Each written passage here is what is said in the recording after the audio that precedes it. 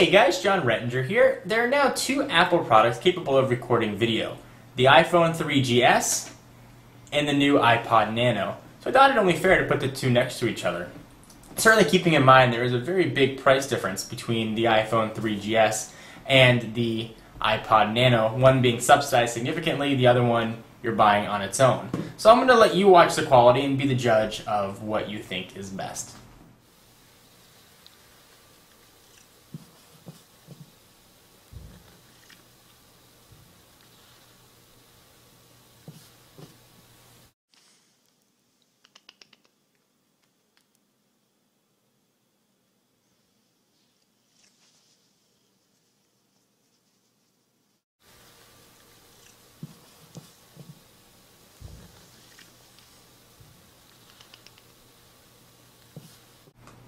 So quite clearly the iPhone 3GS takes superior video. That's expected at its higher price point. However, the iPod Nano is a more than capable video recording device.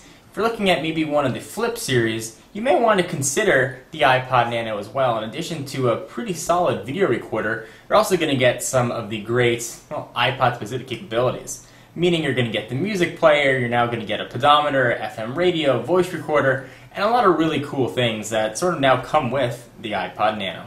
Hope you guys enjoyed. For exclusive content, check out my Twitter, twitter.com/John4Lakers.